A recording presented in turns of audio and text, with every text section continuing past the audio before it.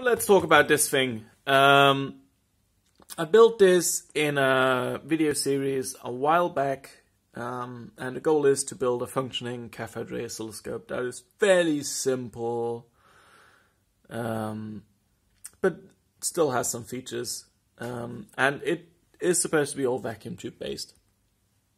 And I succeeded to a point. I mean, it gives us a dot on the screen and we can move it around. And the next step would be to build a trigger circuit. And that is what held me back for quite a while. Because building a trigger circuit isn't all that easy, as it turns out. But then I got my hand on a couple of these small phyrotrons and found that these can be used to build a very, very simple trigger circuit. And since this is bandwidth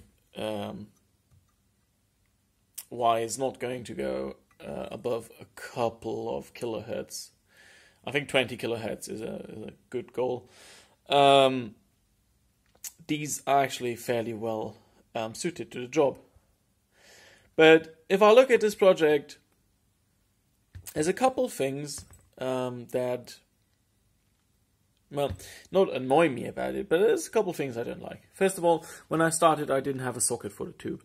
I actually bought a second cathode ray oscilloscope tube in the meantime, and I did that because I didn't want to ruin my one good tube in testing and then have to abandon the project. So this is a fairly worn down tube, but I'll have this and I'll test with this, and once it runs fine on this tube, then I'll swap in my brand new nice B7S3. So, but the used tube, it actually came with a socket, so I think it is high time that I change this raggedy wiring here. These are actually pins that are pulled out of an octal tube socket. Well, it's all right, but it's a little wobbly, and then there's fairly dangerous voltages on here. So if you brush against it, you'll electrocute yourself, which is not great. And then the second big thing is the power supply is basically just a doubler circuit here with 2 diodes, but it's fed by this enormous transformer that puts out 600 volts at about an amp or 2. Which, first of all, I don't want to use that transformer for this oscilloscope because it's way too large, and I'd rather put it in another project. And second of all, I don't want to use this for testing because if you touch this, you'll die. Simple as that. I mean, if you touch the output here while it's running, this is a fairly dangerous transformer. And this is an intricate enough project that it will require a little testing. So, not ideal. I mean, the danger, it can be handled absolutely fine. There's no doubt about it. But I'd rather minimize the risk and use a smaller transformer that will suffice, because this is a 500 watt transformer. Yeah, 500 odd watt.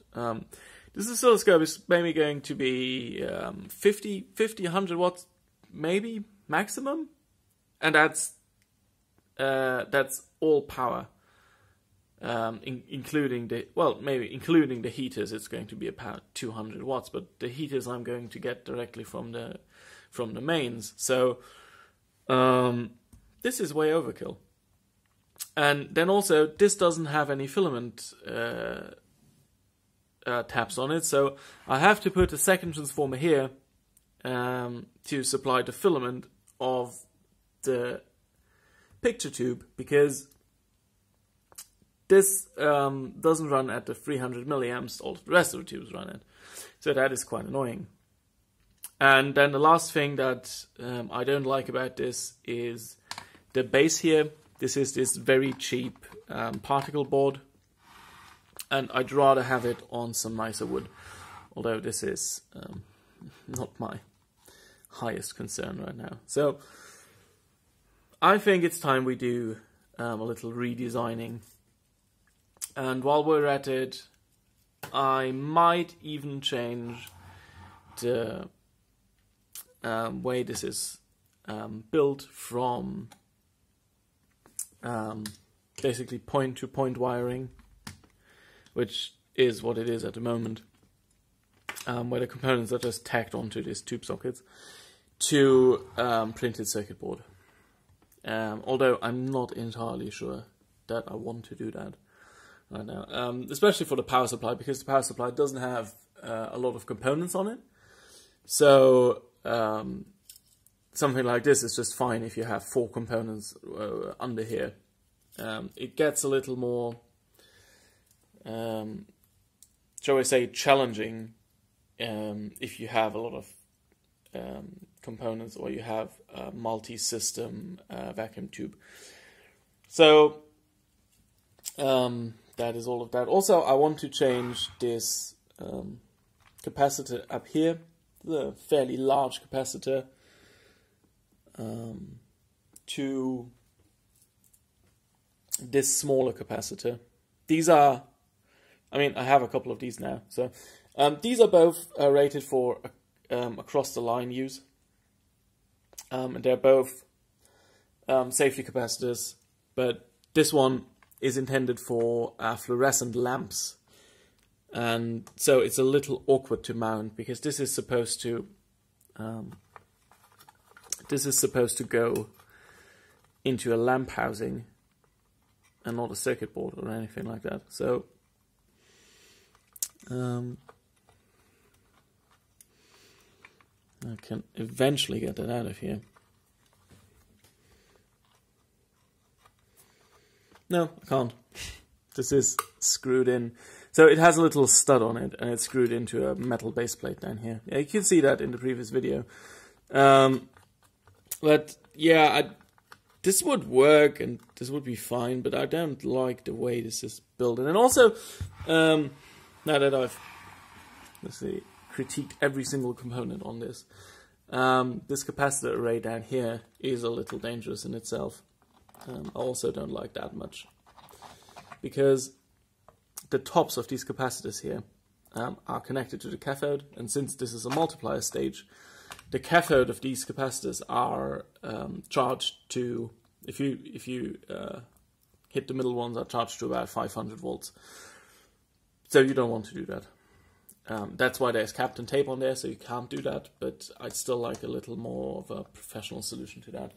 So I think it's time for a major overhaul on this, and then we can think about the triggering circuit, and then we'll probably top it off with a vertical and horizontal amplifier, and then we'll be done if everything works. But first of all, subject of this video, we're going to redesign most of this, and if we get that done quickly, then I might even lose a couple of words about what I want to do with the triggering circuit. So as you can easily see, I took everything off the old board, and I mounted the tube to a new larger wooden board, which is also a lot nicer. What I did is I offset it way over to the left, so that I have a large space here to put all my components. This is also quite a bit larger than the old one, just because it was getting a little crowded, the smaller board that I used before. This is so this is the first step. And then for the power supply, instead of the ginormous 700 volt transformer, what I think I'll use is a small radio transformer like this, which is nice because of two things. First of all, this comes with a 6.3 volt heater winding, so I don't need an additional transformer. I can just heat the tube directly from that. And the rest of the tube heaters will either be fed from this, or more likely will be fed directly from the mains. The rectifiers I'll definitely feed directly from the mains. And the next thing is, this is quite a lot lower current. This is rated for about 100 milliamps at 200 volts, which first makes this unsuitable for this, but if we use a tripler and basically triple the voltage, we can get down to, let's say, 30 milliamps, 20 milliamps at about 1000 volts DC. This is 230 volts-ish open circuit AC, so which is way more than we need. And therefore this is a little safer, because we have about 10 times less current, and also this comes out at 200 volts, while the other one came out at 600 volts, which is a bit of a difference. Also, besides these reasons, I'm fairly comfortable handling these transformers. I repair radios all the time, and I know pretty much what to expect from these. The thing is, this does not have this. Originally had a fuse holder here, but this has broken off since then. I wouldn't trust it anyway, so I'll add another fuse holder. And next thing is, we'll redesign the power supply a little bit to make it work with this transformer.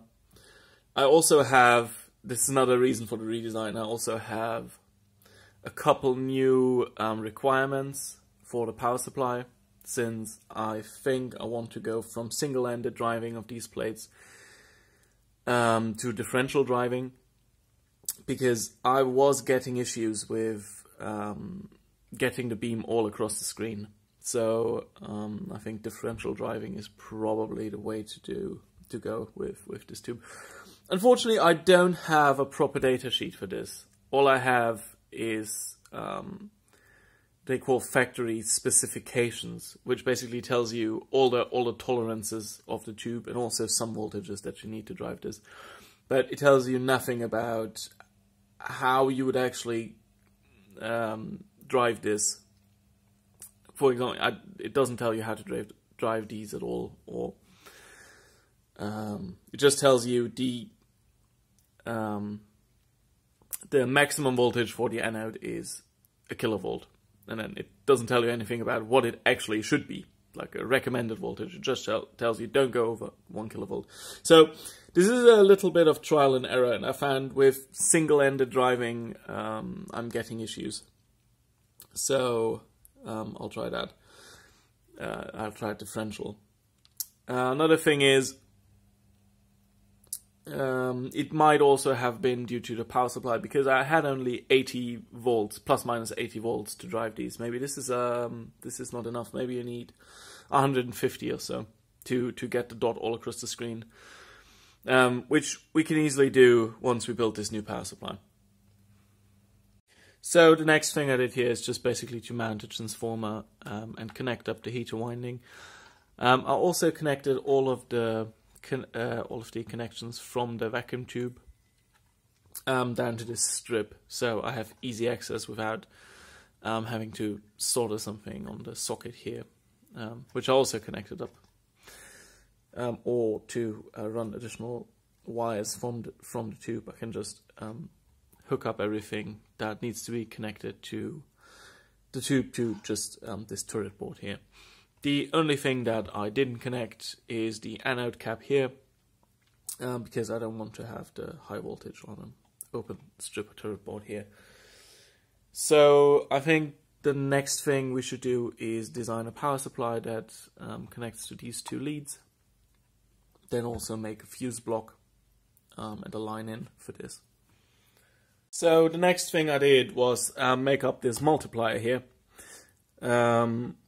which is different from the multiplier on the last oscilloscope in that it's actually a quadrupler instead of a doubler, because we have only 230 volts instead of 600 coming in. I'm using quadrupler. And internally, this is built up as two doubler cells of opposing polarity, and that way you get a little less ripple. And we'll look at the schematic in a second. The capacitors for this I put on a PCB over here. These are bolted down. And I also put a secondary fuse here, so that if there's a short circuit somewhere here, this will actually blow this fuse instead of the transformer. And an additional thing I did, because I was really bothered by the tops of the capacitors, which are in a series string like this, are actually charged to a dangerously high voltage. I printed these little caps. These are actually about 1 millimeter thick. I'll just focus on them here. These are about 1 millimeter thick, maybe 1.5, but they go down to 0.5 of a millimeter in this cutout here. And the idea is you basically put this over the vent. These happen to have these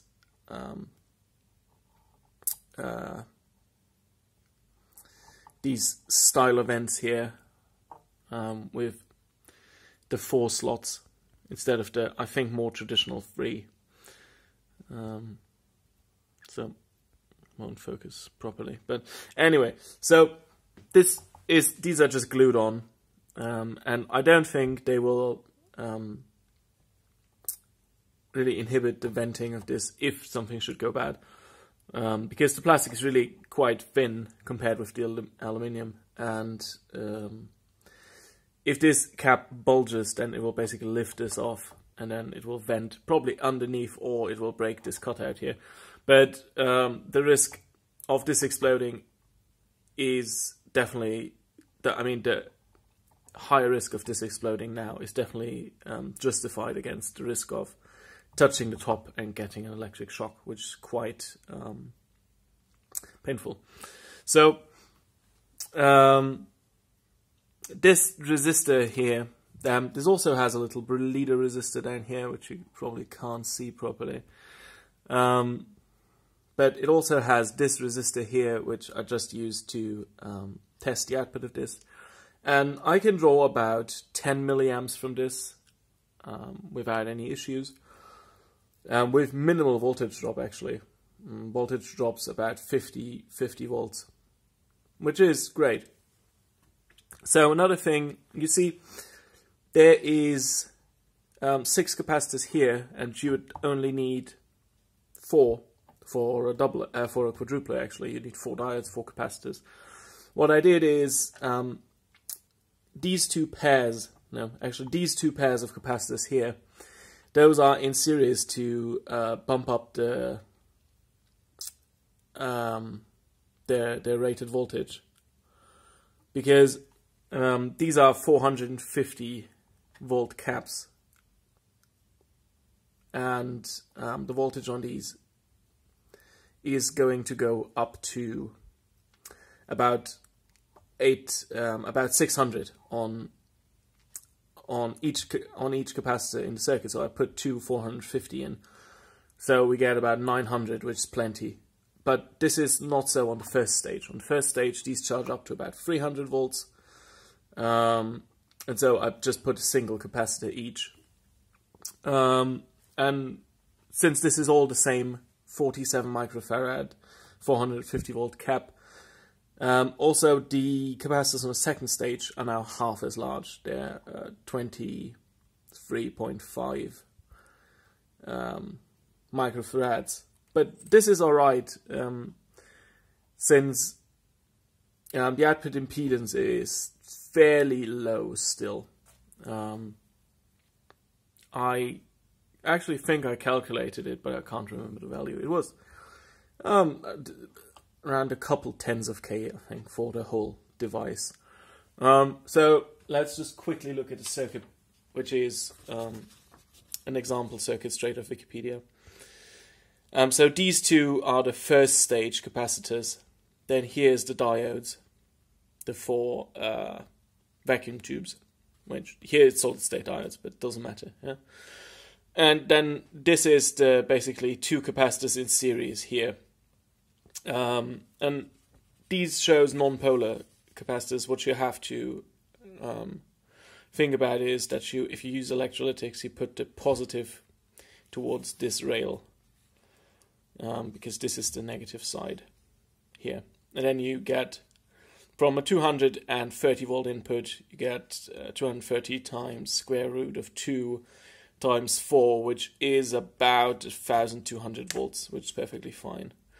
We need about 1000 to run this tube, and then we need another rail at about 500 to run basically the acceleration grid, the post-cathode acceleration. This has actually, this is internally basically a pentode with the two sets of deflection electrodes. So this actually has another grid that sits right around here, down there, after the cathode, which is back here. And it basically accelerates the electrons, and then they are deflected, and then you get more acceleration as they reach the anode, which is then more positively charged. And this is a very common thing with larger tubes. I think this is not that large, but it's, I think, one of the smallest tubes that actually merits doing that. But if you have a smaller tube, it will very likely not have that. It will be basically a triode internally, which will only have an anode connection and basically a grid and the cathode and then the deflection electrodes inside. Or if it's magnetically focused, then it won't even have that. So yeah, that's basically that. The next thing I want to do is basically build something similar to this, which we used on the previous version. And but the chain, this is basically a resistive divider that just gives us a couple of voltages that we need to run this tube, so the 1000 and the 500, and then the voltages for the actual deflection plates and that sort of thing, and the cathode voltage and all of that. But the problem with this is non-stabilized at all. This is just a resistive ladder.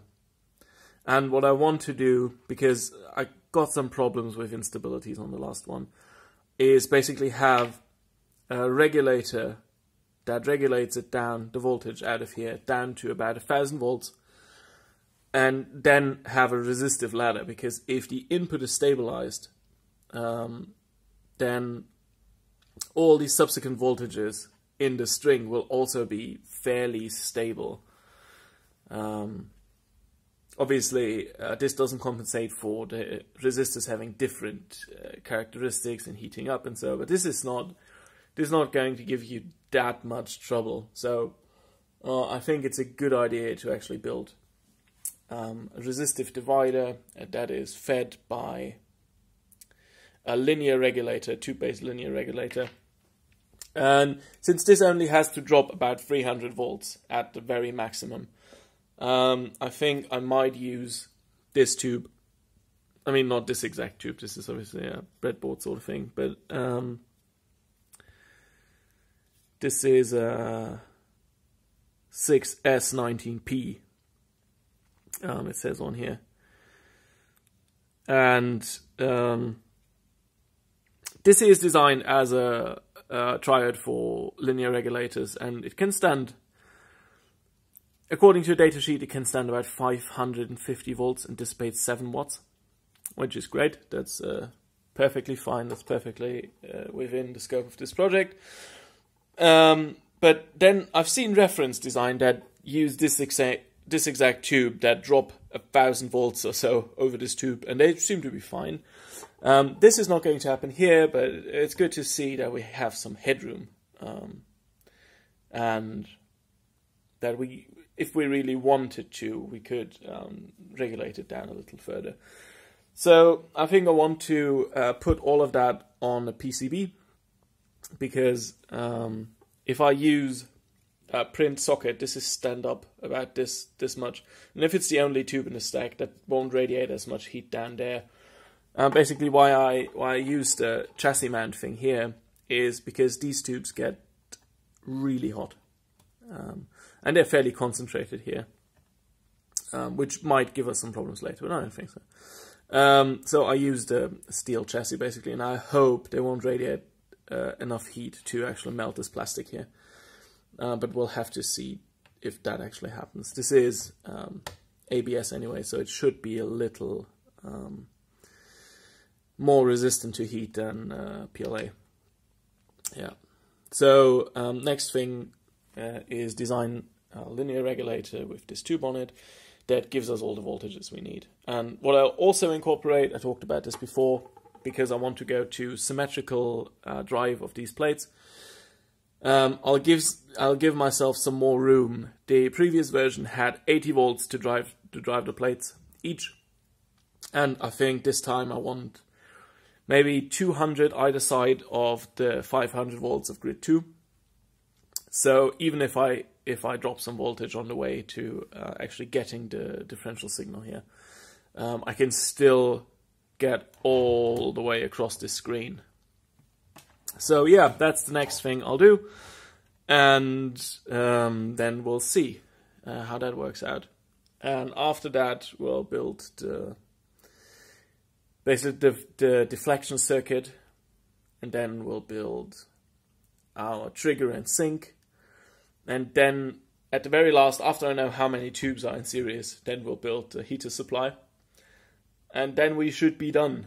This is a project that's taken me a while, but it's really not that easy finding the references to these designs in vacuum tube circuits, because everybody these days is obviously doing transistors.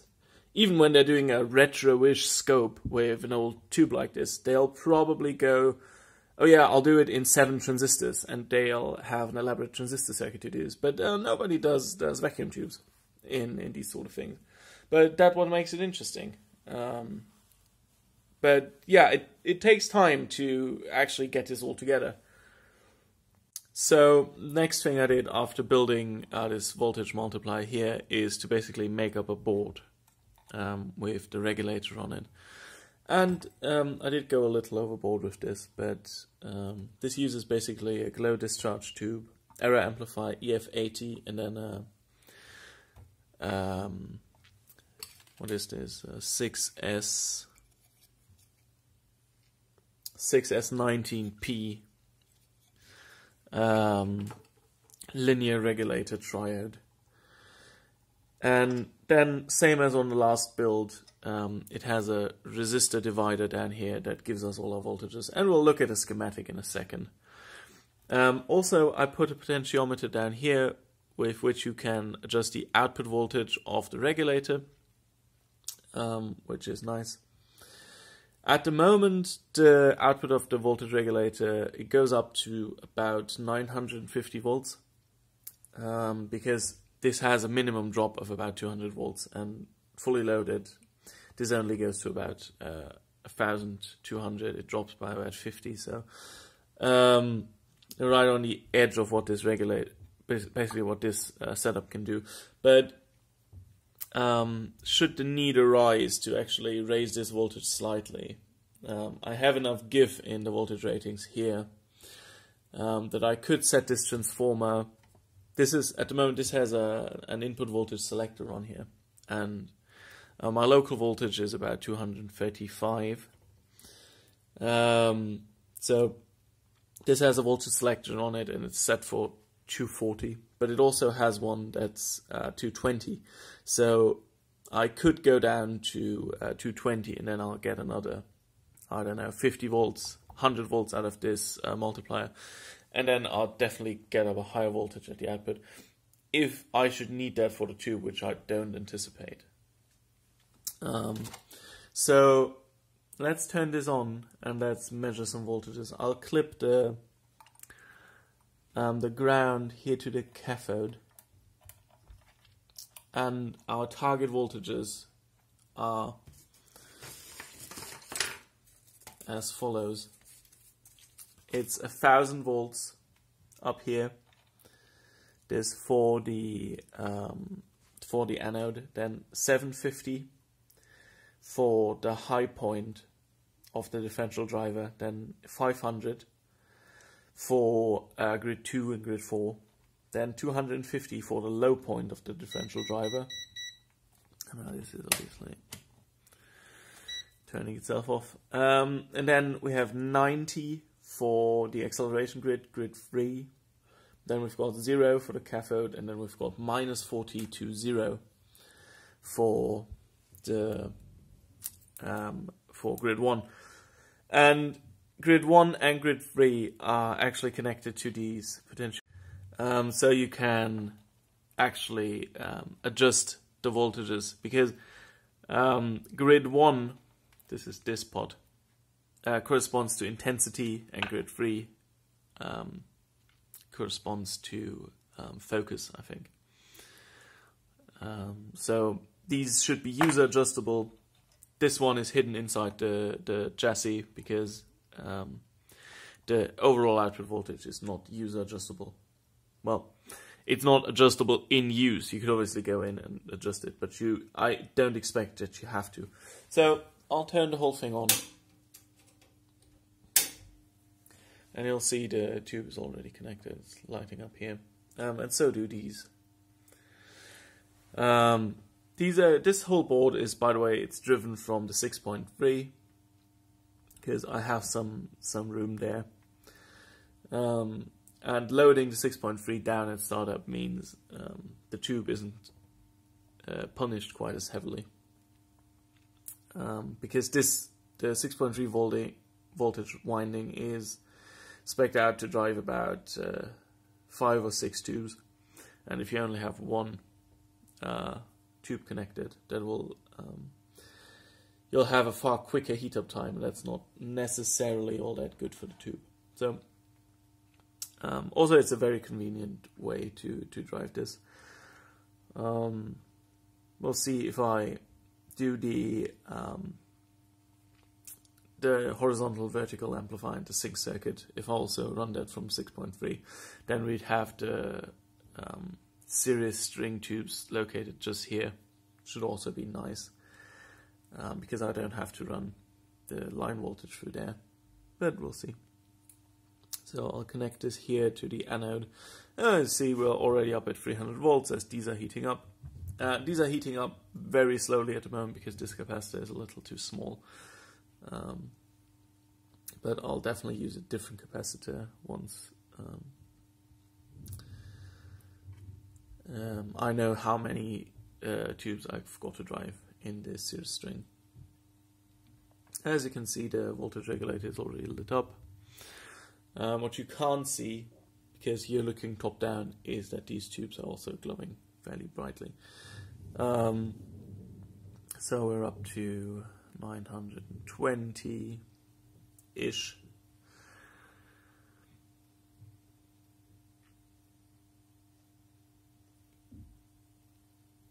So from there on, it's going to rise fairly slowly.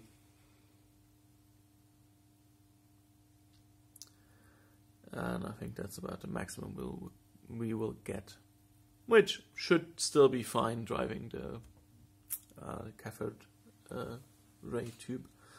So 940 would be our anode voltage. We should have 1000 here, so it's 60 volt off, but that's fine. Should have 750 here, which is 700, okay. And we should have 500 here, it's 468. But the important thing is this should be about half of the anode voltage, which it is. And down here we should have 250, which is 230. And then here we have 128, 126. So I'll just see if I can adjust this down with the potentiometer. Well, it should be around 90, but this you'd have to adjust in use, just so you get the best beam. On the last build I had this up fairly high. This was up at 130, and that gave me pretty good focus. So the cathode obviously is 0 because we've got our lead connected there. We go down here. We've got it at minus 26 at the moment. And we can go up to 0, or we could go down to minus 60, which will give us complete cutoff. So we should have fine intensity control too. So let's go to the schematic and look at that. So let's look at our schematic here. This is basically the same sort of regulator I put into 2 other projects. I think the second video I uploaded to this channel details this regulator, but for a phono amplifier. But the principle is the same here. The tubes are just a little different and the values are a little different. But you can find, if you search for vacuum tube linear regulator circuit, you'll definitely find something like this, and you can go from there. So what this basically is, the 6S19P here as a linear regulator, high tension comes in here, and then the output is this. So this goes out to our resistor. And then we basically go down here and have an error amplifier tube that has its cathode elevated by this regulator here, which is a 8510, and the potentiometer circuit here, which basically sets the output voltage. And if you want theory of operation, you'll find that on the internet. Or if anybody really wants that, I could make a video about how this works. But this is mostly about the end results, not about the theory of operations of the circuit. So this is, this is just a basic linear regulator circuit here. Resistor ladder, same as the last time, although with far lower values, so I can draw more current because I want to have a bit of headroom for the differential driving here. So this is our first 1000 volt, then a 50k to get to 750, another 50k to get to 500, another 50k to get to 250. And then the 10k potentiometer for the grid-free accelerating voltage. What I didn't put on the circuit board, unfortunately, is 2 15k resistors that I need here. So these are soldered directly to the potentiometer and then go into these pads here. Here I left room for some resistors that I just jump it because I don't really need them. Because I initially wanted to do this a little differently, but this is how I did it. And then another 10k pot for the cathode. And that's basically it. The EF80 and the 6S19P are both in parallel and driven from the transformer. This, as said, is the input from the voltage multiplier. And then we've also got a ground connection, and that's all. One thing that is actually interesting here is if you're laying out this on a circuit board, you have to pay close attention to your clearance settings, because you need about a 200 mil or I think 5 millimeters of clearance for the regulated output voltage to ground, or even more for the unregulated. So what I did is I set my clearance to about 100 mil, which is 2.5 millimeters, and then I just routed it in a way that I always had traces for things with less than 500 volts difference next to each other. So I, for example, route the regulated high voltage next to, I don't know, the 750 line. Or I'd route this next to the output here, then it's 200 volt difference, that's fine. Then I route this, and then arrange it in a way that you can get away with using the lower clearance, because what you have is just lines with lower potential difference between each other. And so you can basically make room and go down, so you can have your ground on next to the, I don't know, to the cathode or something, which and then you can get away with not having 5 millimeters of clearance between all of these, because then your circuit board would have to be huge.